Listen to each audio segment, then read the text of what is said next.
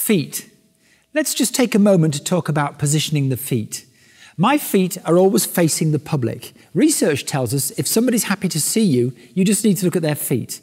Those feet should be facing you. So don't have your feet in the avoidance orientation. You know, one foot turned toward the public. We've talked about this in PowerPoint. And one foot is turning toward the screen. So all your energy is on the way out. It's called the avoidance orientation. So my feet are carefully positioned. I pivot so I can connect with the public.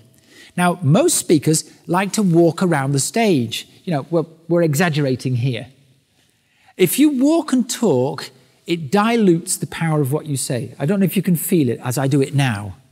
If you stand still, what you say goes up in power. So you need to control movement. It needs a bit of practice. Don't wander aimlessly around. Move around the stage for a purpose. Be very careful with your feet.